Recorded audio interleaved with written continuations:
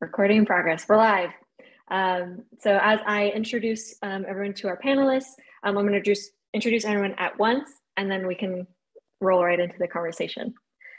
So first we have Sara Wachter-Boettcher, a leadership coach, author, and strategist dedicated to changing design and tech for good.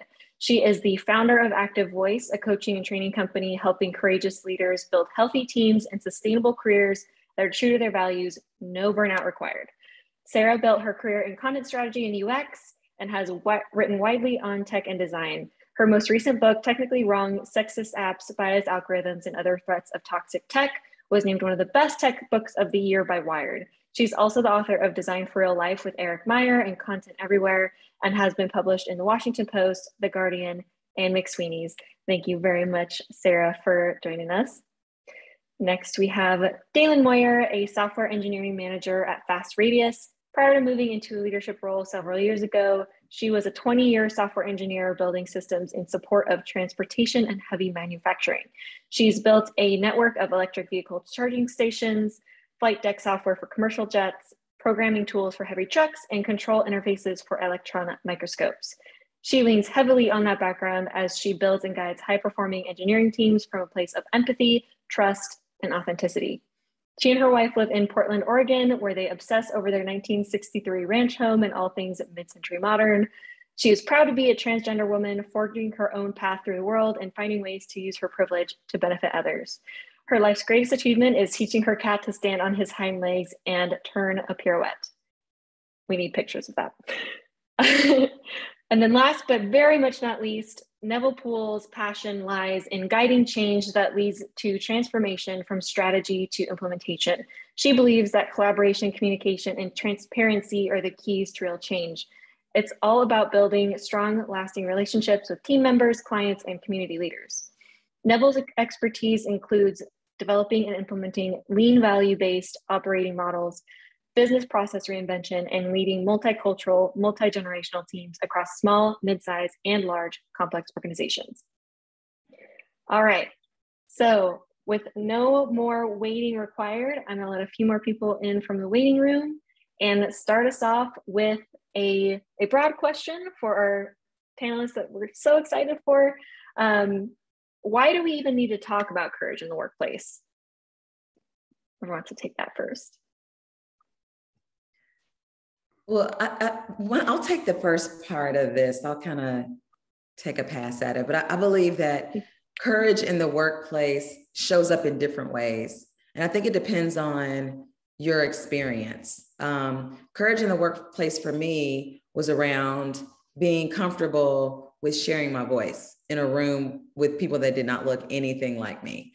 And not feeling like I had to be absolutely perfect. I had to say everything absolutely the right way.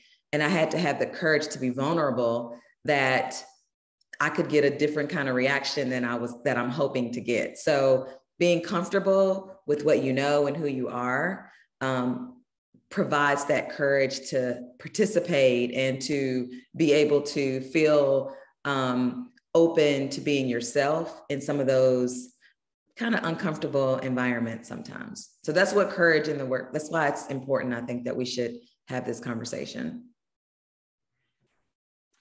Yeah, and I think too, like as we continue to evolve this conversation around building workplaces that are diverse, equitable, and inclusive,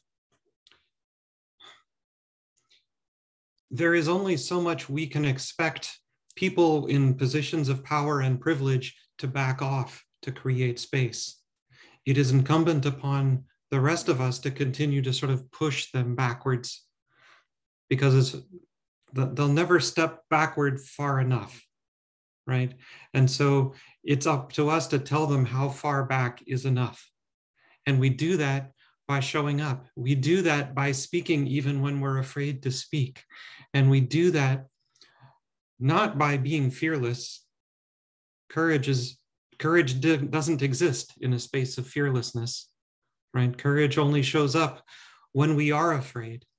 And it's those times when we have to most call on that courageousness to show up and say, this is the value that I bring. And if you are choosing not to recognize it, that's a you problem. I love this so much. I love what both of you have said. And I think kind of going from there, you know, one of the things I hear a lot about courage is that what people will think that that means is that they have to then be the one who's speaking up and standing up about everything all the time. And I don't actually think that's true. I think that it is about being able to be true to yourself and say, I know what I'm about, and I have the courage to actually step into that place and not try to like be somebody else, not feel like I have to buy into what other people believe around me. And then like, I think, for example, I think like courage doesn't have to be standing up and doing more. It can actually be like setting boundaries and saying no. I think that can be an act of courage. I think that can help shift norms. I think that courage can at times be walking away from harmful situations instead of continuing to stay in them. That takes courage as well. But I particularly think that one of the things that I want to see more people in tech, broadly speaking, and I think women as well, like take where they like figure out where you do have some power and bring your courage there. And to say, I think that a lot of times that people who have experienced bias in different forms, and I'm guessing most everybody here has in one way or another, and many of you probably in a lot of ways, it can be easy to get to a place where you start to feel like anytime you speak up, it carries the risk. And that you have to, like, you start making your world smaller, right, to protect yourself. And that is an understandable response because there is risk to being vulnerable and there is risk to being courageous. And to say, okay, where can I find some courage and where can I affect change and where do I have power, and to look for those opportunities versus getting stuck in all of the places where maybe you don't have as much. And so that's something I really encourage people to think about, is like, where do I have power and what am I doing with that power in that space? Because that's your biggest opportunity to be courageous. I think, yeah. Oh, go ahead. Sorry. I'd love to like build on that by asking like Neville for specific strategies that you've seen like for helping people reflect on, how do I know if I'm in an uncourageous workplace? So where I'm definitively not an environment that supports DEI initiatives, how do you recognize that you're in that place? And then kind of we get into the next steps of doing something about it. But how do you first recognize and stop gaslighting yourself? I guess that's what you're experiencing. Yeah, I think one thing for my experiences have, well, my outcome has kind of changed, or maybe I use a different word, my approach has changed. So before, I would come into a meeting or meet new team members, and I would immediately find the fact that I'm the only person of color or the only woman in the room. And so that becomes that was the beginning of the experience that I would have. And so over time, I started to say to myself, what if I started to find what were the common things that I had with some people in the room, so that I didn't feel as defensive, like I had to be something else. And I just said, I'm not going to do that anymore. Right now it's about coming in and figuring out where do we have some synergies, where do some things match up. I'm a big football fan. There could be a football fan in the room, and all of a sudden we're chumming it up about something like that. But it's really more finding that comfort wherever you might be. Where can you find something that feels like you can use that, kind of to Sarah's point, you can use that thing that is relatable to move forward in experience or in the conversations. I wonder if that's from your background as well, Sarah, because I'm like hearing this and I'm like, okay, in UX, which is both Sarah and I's background, is like, we have to start from a place of commonality, especially being in like the engineering space. And Daelynn, maybe experience this with your designers that you've worked with in the past from an engineering background, is you have to talk about engineering when you're designing. Otherwise, they assume that you're different from them. So even just in that like job function kind of diversity, it's very hard to break into a space that is male dominated as a woman, for example, who happens to be a designer. And any thoughts on that? Yeah, I think, something you said there, Kailyn, I think that there's kind of two sides to it. On the one hand, it's like, it's so valuable to identify some places of commonality, to say like, oh, okay, this other person I'm meeting with, like, they're not necessarily so different from me. Can I find something that we can connect on? But I think what's really powerful about that is also that you're doing that partially for yourself, not just for them, not just for their comfort. This is about creating a sense of safety for yourself so that you can bring more of yourself to the conversation, so that you can actually get your needs met too.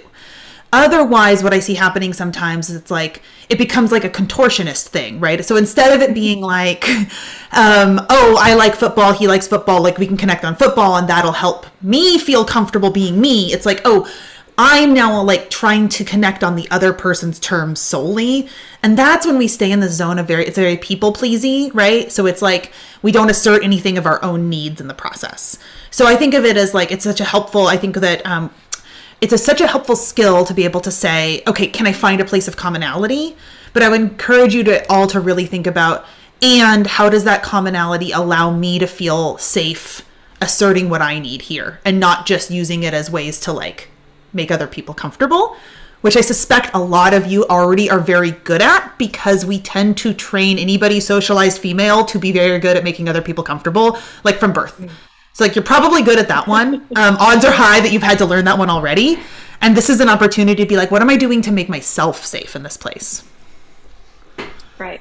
Which, Daelynn, I have to make a quick comment about being a transgender person. Mickey Demeter, who's another amazing transgender, like outspoken supporter, and is a transgender woman herself. She's spoken before about how exhausting it is to, how it can be exhausting, although rewarding, to be the person that speaks up and talks about being transgender and gives the space and the focus to talk about it that no one else is doing. So maybe that's part of it too. And being a woman in tech, or being a Black woman in the room, and just maybe the weight of that being tapped into, being courageous, because when you stand up to be courageous in a situation like that, then you're opening the can of worms to, every time this happens in the future, people are going to expect that I'm that person that says something. So maybe, Daelynn, you can talk about your experience with that. And thank you again for, to everyone here, to Neville and Daelynn, and Sara, for standing up and being that person to talk about this, because it is difficult and it is a can of worms because of the environment we're working in. So thank you for it can be messy. And I really resonated with Neville's words earlier about being the only one in the room. Like, I think a lot of us have experienced in one way or another being the only one of something, right? And when that attribute of yourself is something you can't hide, you are faced with a choice, right? You can choose to be an apologist about it, or you can wear it like a crown. And those are your choices, right? So, I mean, I've always chosen the latter, because I spent too much of my life apologizing for things that I didn't need to apologize for. And the last thing I need to apologize for is being a woman.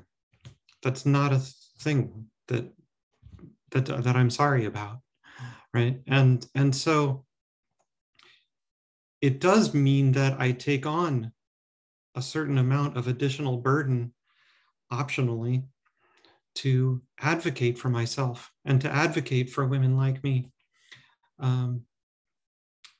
And to take on a lot of the emotional labor and education effort that goes along with that.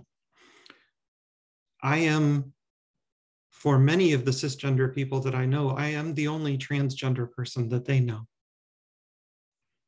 And so I become their Google.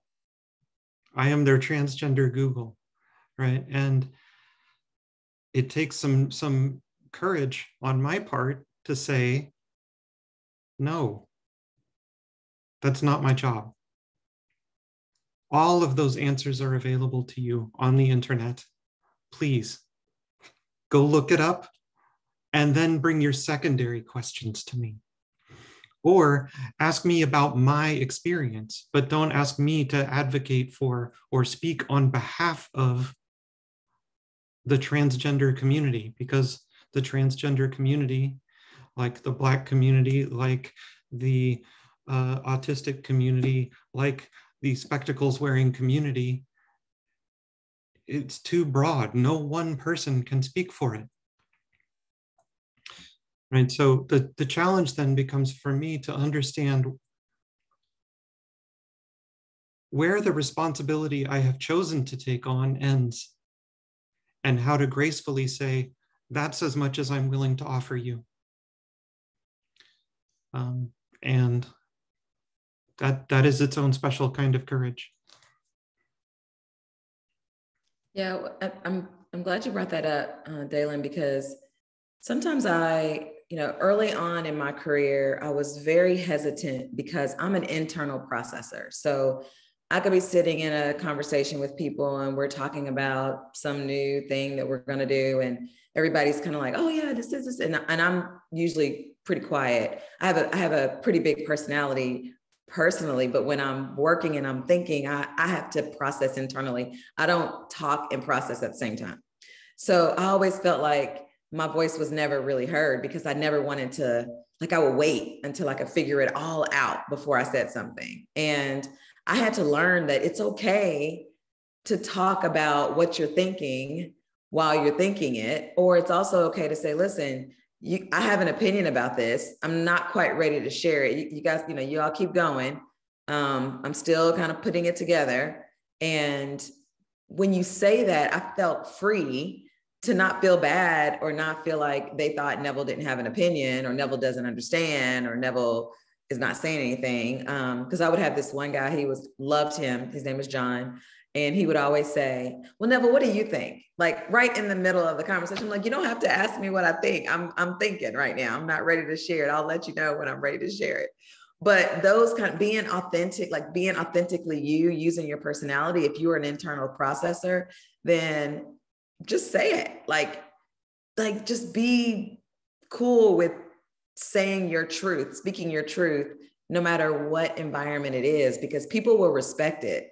Some people won't, and you can't change those people. They let them kind of do their thing, live in that world of unhappiness that they want to live in. But in my world, I'm going to say, I'm not yet there yet, guys. So I'm going to keep thinking through this. So that's just something that's always been a challenge for me because of the way I do process information. That really resonates for me. And I know for me, a lot of that hesitation to share my processes was about being right or being perfect or being able to articulately, completely, and with great detail explain my thing, right? And so on the one hand, being okay saying, I have a thing, I'm working on it, and I'll share it when I'm ready, and balancing that with giving myself permission to be incomplete and realizing that everybody in this room who's talking right now is just as incomplete and just as flawed and just as imperfect. And it's okay for me to join that. Yep. What I love about what both of you are saying too is that it's so much of this conversation about courage is really about also recognizing where you have choice and taking it and saying okay, I'm not obligated to speak up on behalf of my group because I happen to have this identity, or I'm not obligated to always be the one who's like, hey, what about? I can choose to do that in the times when that feels meaningful to me, when that feels like an energy that I have to give.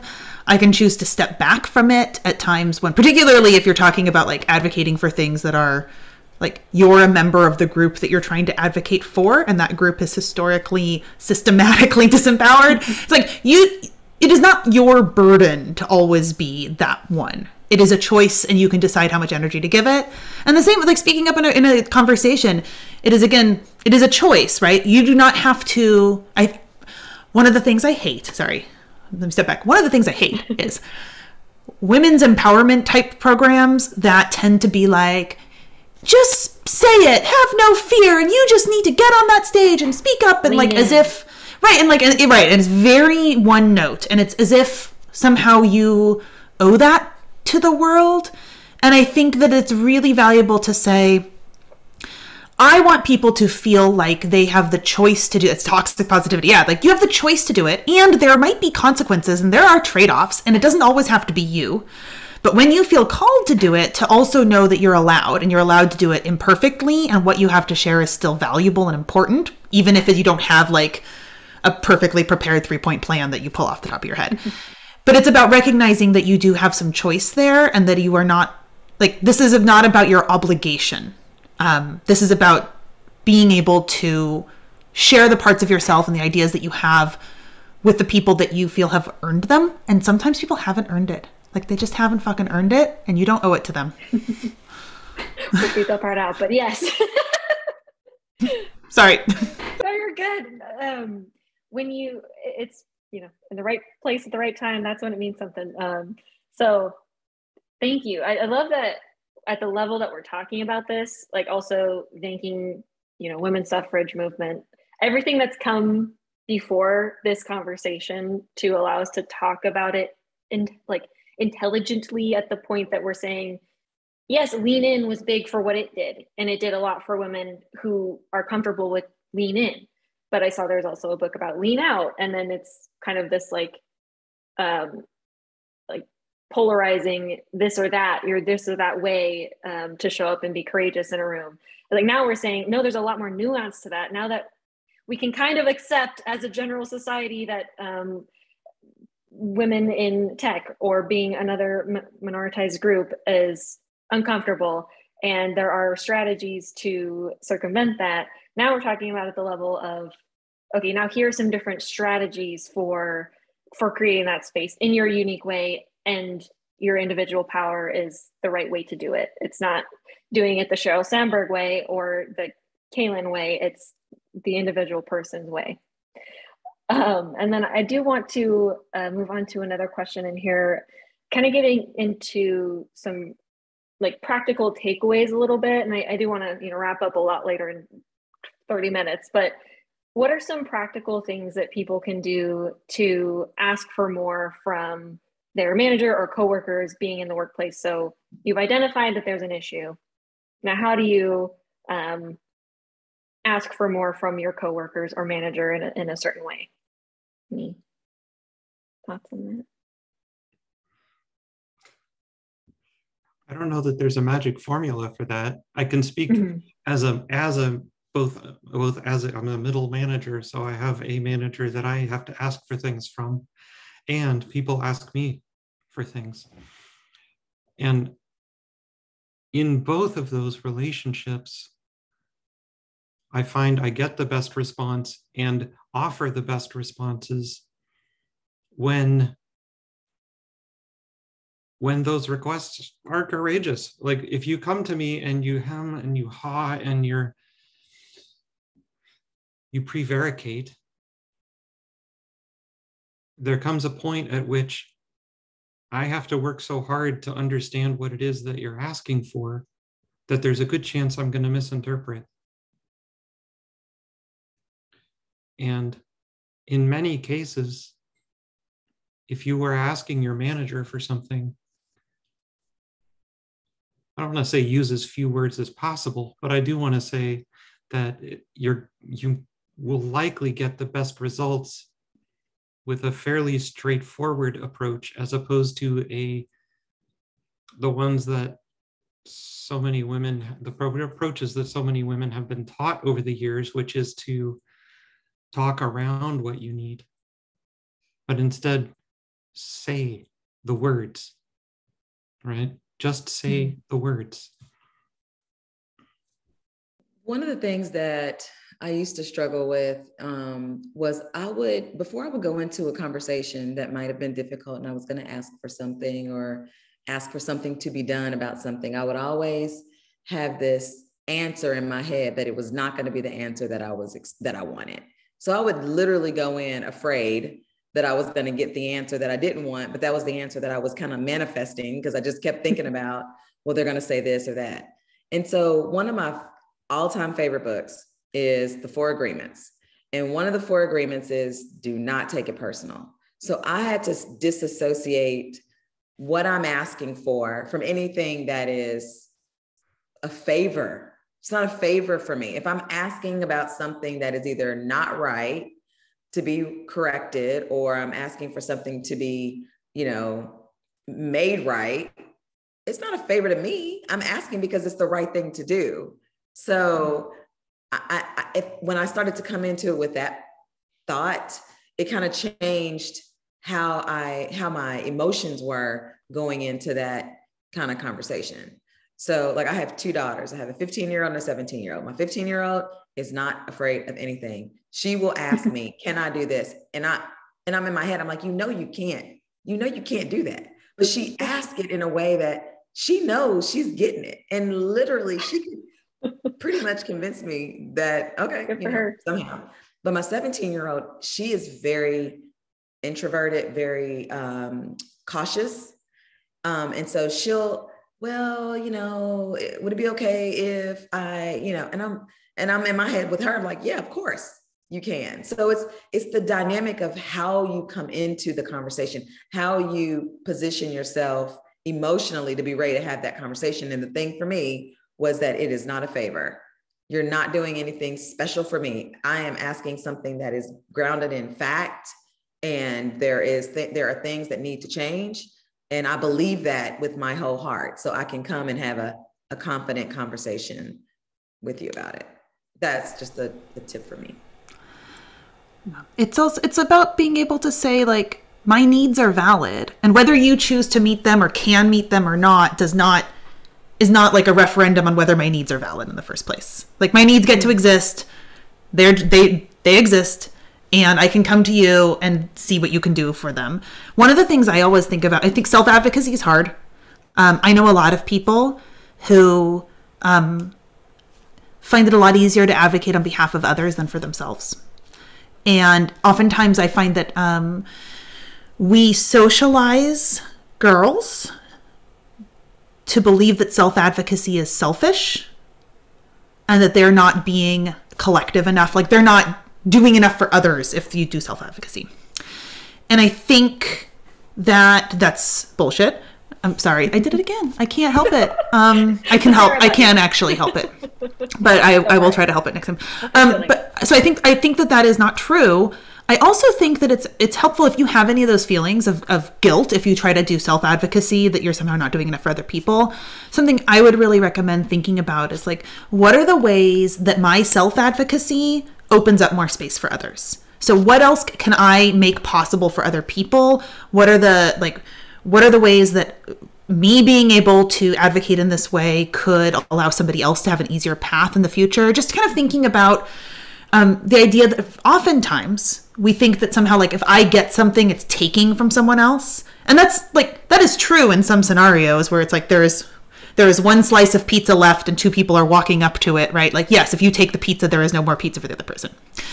But a lot of what we're talking about, it is not a limited quantity. It's like everybody deserves respect and we have an unlimited amount of respect, right? So it's like you're not taking away. And I think remembering that and really recognizing when I self-advocate, what are the ways that is actually good for everyone can be a helpful reminder to tell you it's okay. And then the other thing I wanted to mention there is that sometimes it's really helpful to engage the other party in sort of a problem-solving mission.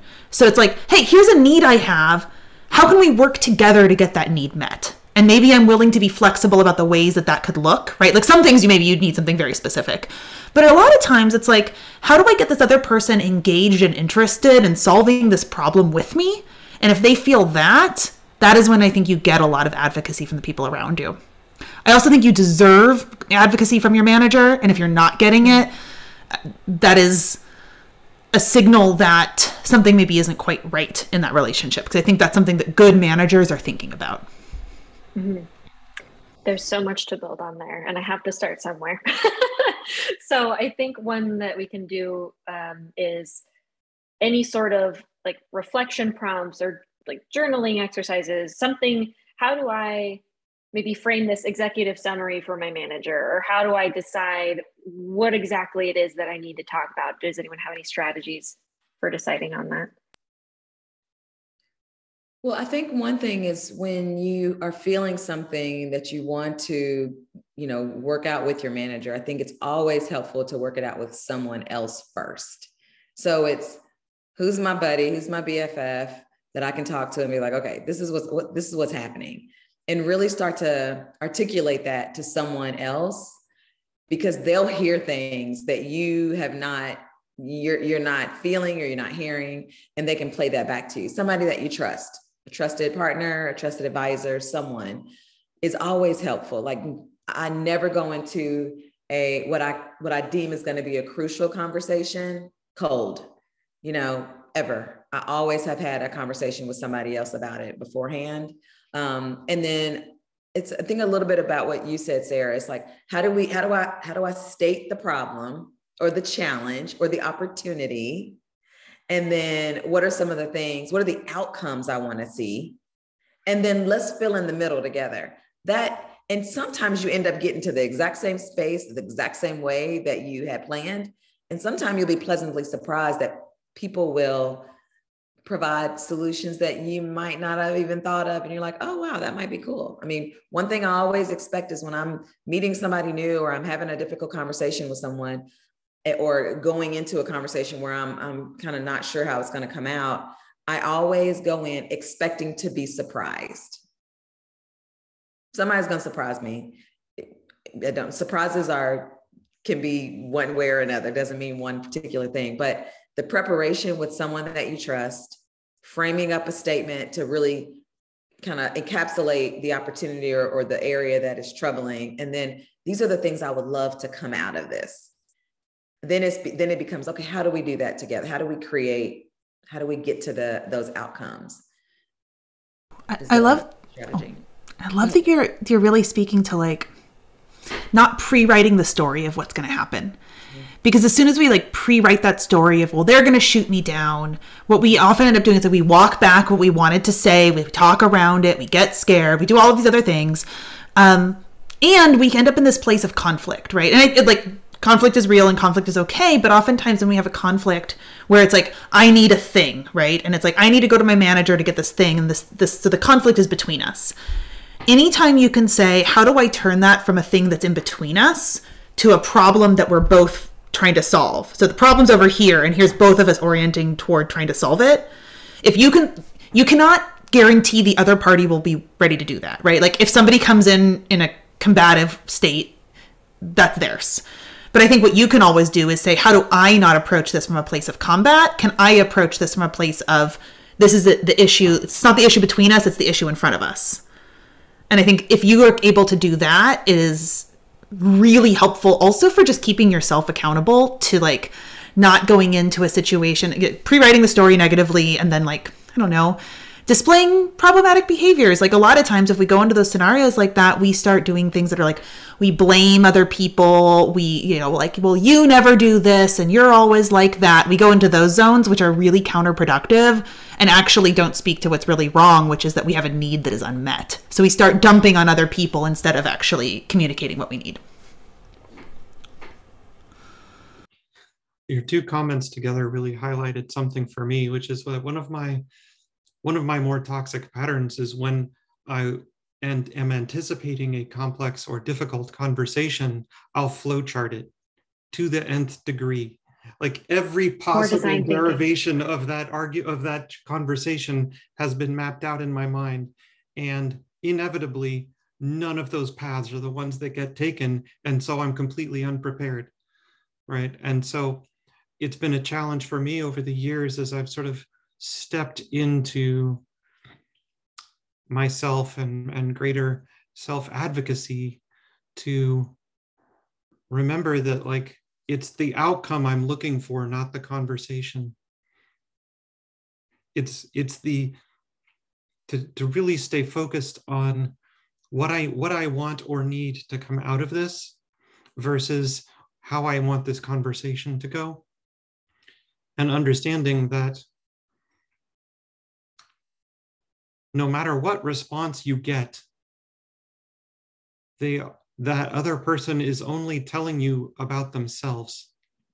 They are incapable of talking about anybody else in the same way that you are incapable of talking. You can only talk about yourself and your perceptions of others. You can't talk about other people in the first person.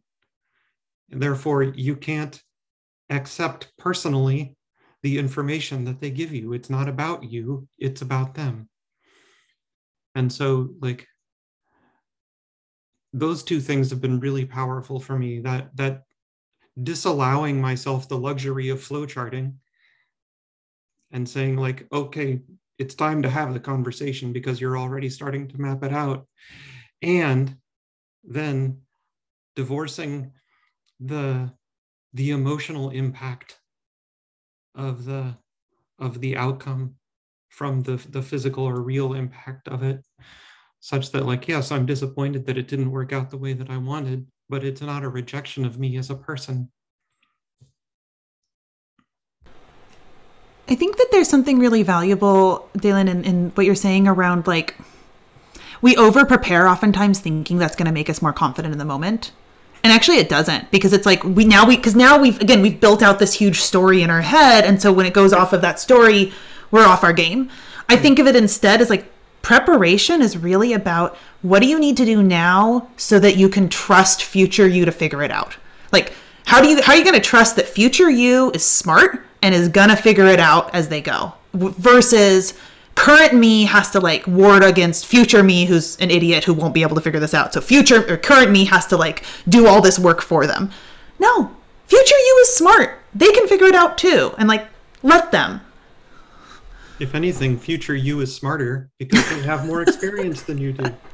Hopefully. Well, inevitably they have, whether that experience was good or not, whether or not you interpreted the experience wisely, those are different questions. But inevitably, future you has more experience. Right. Which, building on that, Daelynn, is there a specific story that you have to tell of this situation, like meta-analysis that we're doing? Is there a story that you can share of a time that you've gone through this process and then asked for something and then it happened or didn't happen? Anything that comes to mind in your work as an engineering manager? Yeah, becoming an engineering manager. Hey. You know, like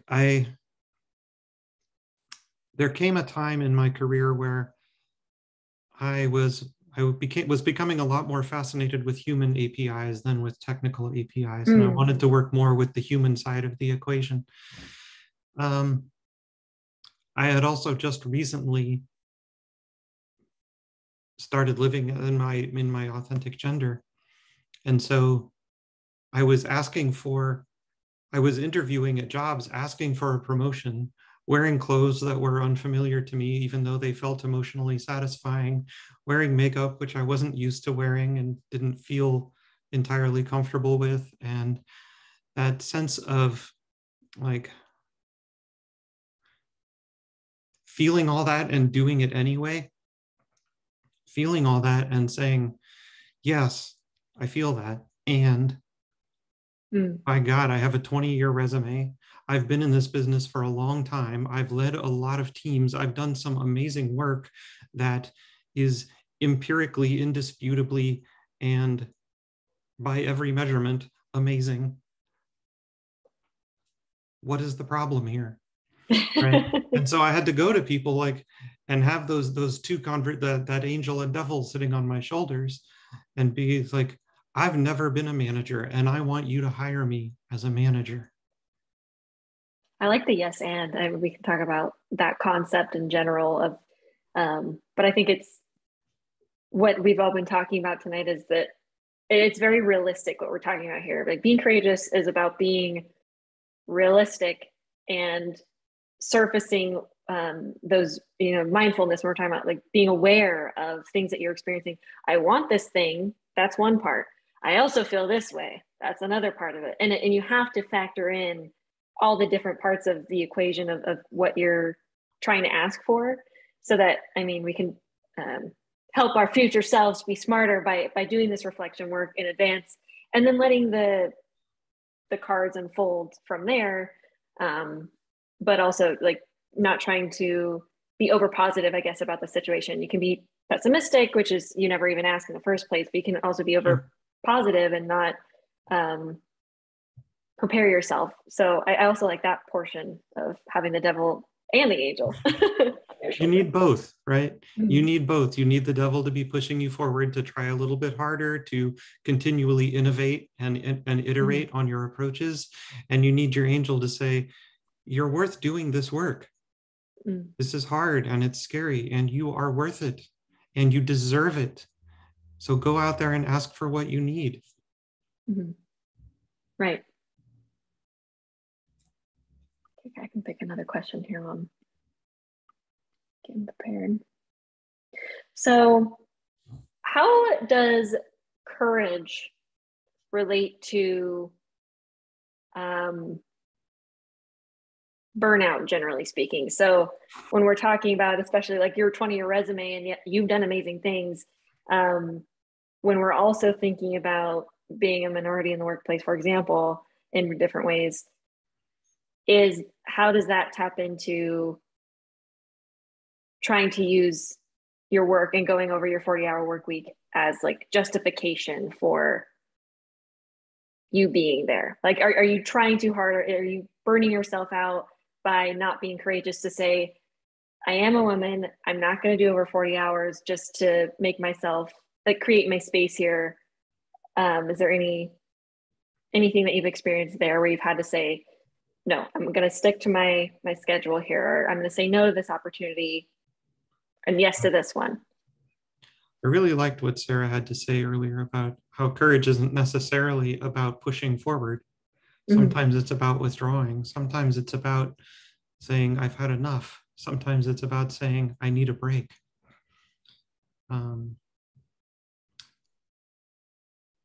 I was at my last employer. I accepted the job. It was in auto retail. Right? I was working in auto retail, and my first tech job back in the mid-90s had been in auto retail. And when I left that job, I said, I'm never working in that sector again. Rolexes, Italian shoes, big egos, I don't need it. But a few years ago, these folks came to me, they talked, they said a lot of great things, and I felt like, yeah, I can make a difference here, and I can teach them how to build diverse teams, and I can teach them how to build an inclusive, psychologically safe workplace, and I can bring that value to this table. And I worked really hard at that for several months, and it didn't work. it didn't work. They didn't want to learn, at least at an organizational level, they didn't want to learn what I had to teach.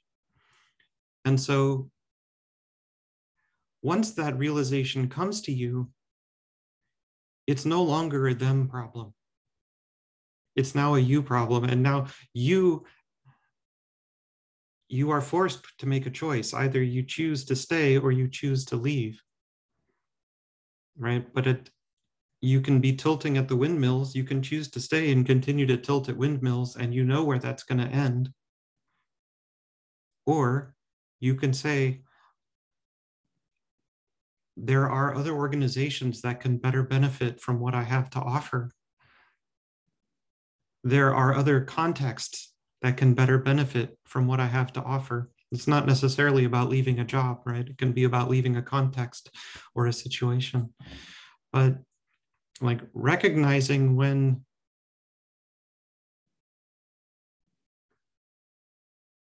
you have met an immovable object is self-care. Recognizing that you cannot have an impact here is self-care. And it is courageous and brave and true to say, I'm tired of this. I'm tired of playing Sisyphus, and I'm not going to do it anymore. And like that's not my failing, right? That's their failing. Right? Like that's them. That's on them. I don't have to destroy myself for this. And the fact that I have brought everything I did to this and they remained closed to it, that's a them problem. That's disappointing. And you may have many, many feelings about it, and that's okay. But to remember that that's not because you are personally a failure. I also think fundamentally, okay, like, look, I want to speak up on behalf of what is equitable and what is right. And I feel like it is an imperative that I do that for groups that experience bias I don't experience. I don't think it's my job, though, to like fix society for women because I'm a woman. It's actually not my job. It explicitly shouldn't be my job. I choose to take on some of that work because it is meaningful to me. But I think if you look at that as something that's like your job, then it starts to feel like it's that burden. And if I fail at it, it's like I'm failing women. No, society is failing women. Like that's not me, right? Like if somebody doesn't want to listen to that.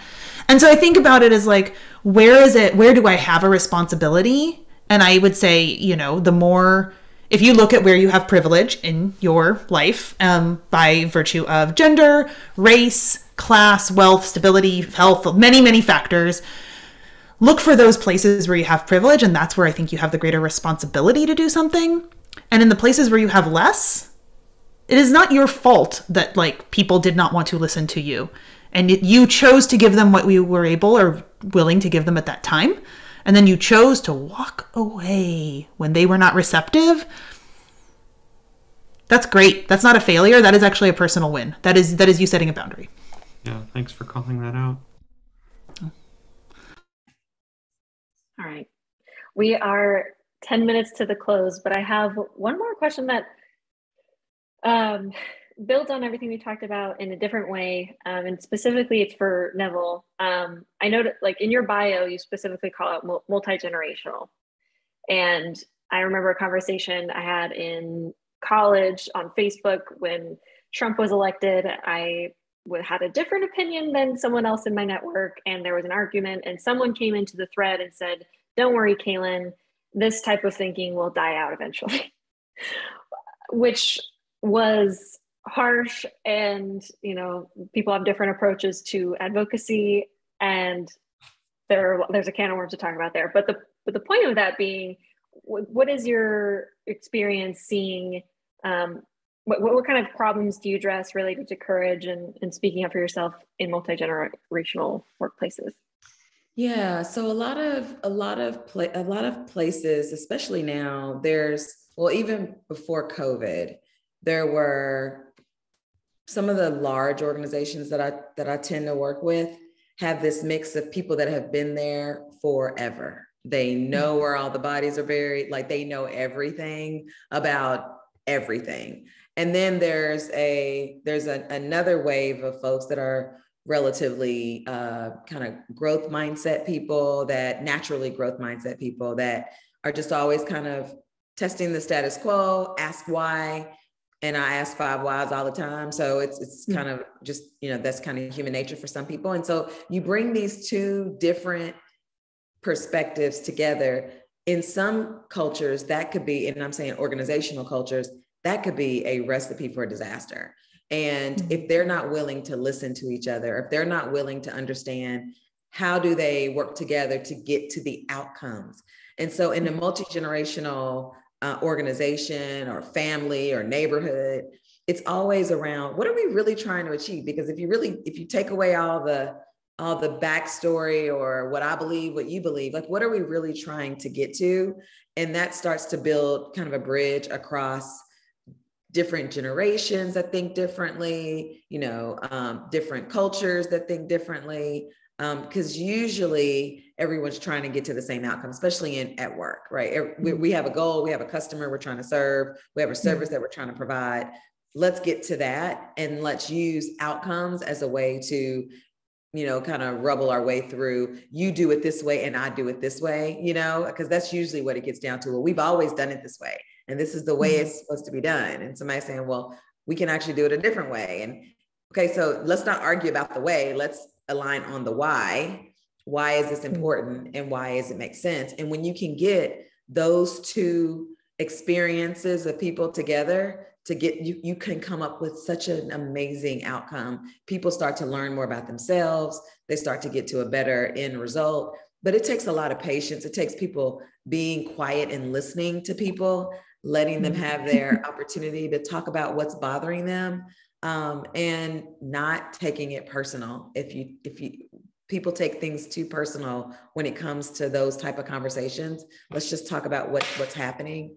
But yeah, that's really important to me, because most organizations, now a lot of people have decided, I don't want to even deal with it. So I'm leaving, this great resignation is happening, and I'm going to find something and work for a culture that is in alignment with my beliefs.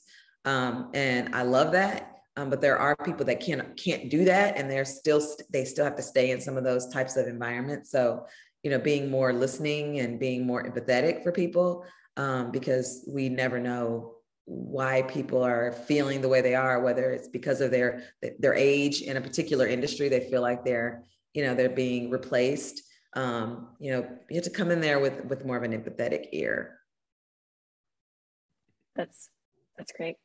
It's very, but there has been that common thread throughout, is like the psychology of us versus them. And we hate to them at all, but in terms of like aligning yourselves and positioning yourselves as we're on the same side here.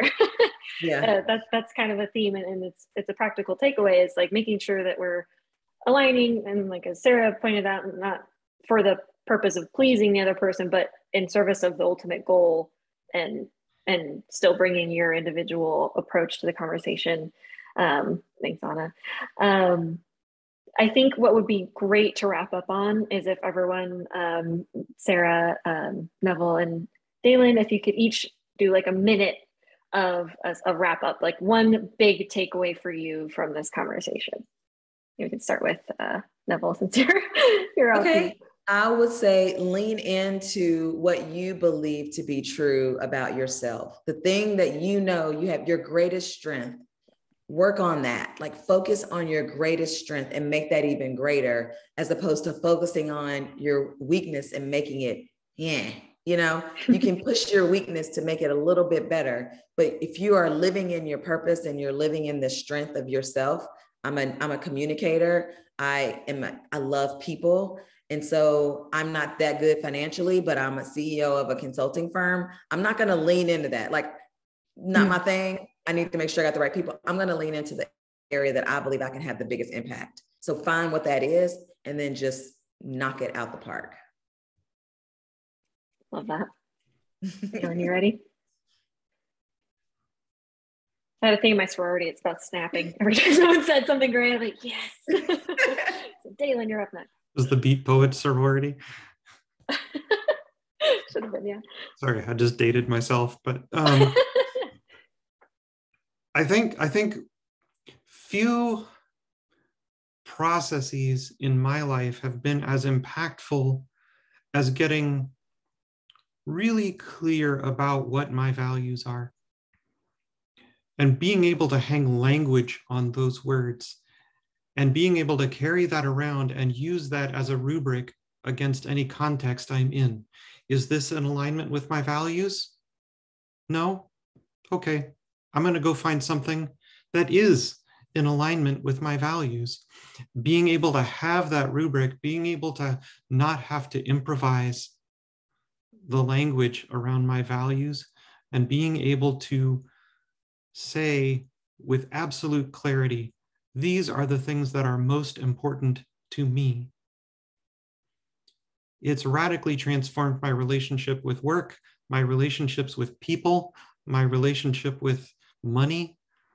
And I think, like, if that's not a process you've gone through, it's worth the time. There it is. There's the snaps. Round us off, Sara. Daelynn, I love that. And I mean, it's a high bar to be like, sum it all up. So I think I'm thankful for you both for sharing things that I'm like, I don't have to say that now. I think, okay, with all of that, it's like, know yourself, know what you need. I think, remember that courage is not about doing more all of the time. Courage is about understanding yourself and allowing those needs to exist and allowing yourself to get those needs met. And it can be speaking up, and it can be walking away, and it can be a ton of other things. Courage is really about noticing when you're scared, and then choosing what is actually going to serve you and your values anyway. And you do not owe everybody your like taking on the burden of pushing and pushing and pushing for everything all the time. That's not what it means to be courageous. What it means to be courageous is to continually stay in that self-knowledge and to continually use that self-knowledge to make choices that are in alignment. And that is hard. And that is actually incredibly valuable. And I think that's what Daelynn just said is about, it's changed her life. It's changed my life. I think it's probably changed a lot of people's lives. And to build that self-trust is, in a lot of ways, I think the most courageous thing. Snaps. Perfect. Thank you so much, Neville and Daelynn and Sara. I cannot stress enough how awesome this conversation was. It's timely. It's always the right time to talk about being courageous and being you and bringing your power to a space and doing what's right for you. I want to watch this recording 3,000 times and pull all the amazing information that came out of it. I will send out an email blast and meetup. So if you want to receive a notification about the recording, please do make sure that your notifications are turned on so you can receive that information. Neville, Daelynn, Sara, thank you again one more time for everything, all of your background and perspective that you brought today. I hope you have a great rest of your day, our panelists and to our attendees. Thank you so much for joining us. Thank you. Thank you, Kailyn, for organizing. Thank you all. Great. Yeah, thank you. Hi, Daelynn. Thank you, nice to Kailyn. meet you. Thank you, Sara. Yeah, nice to meet you all.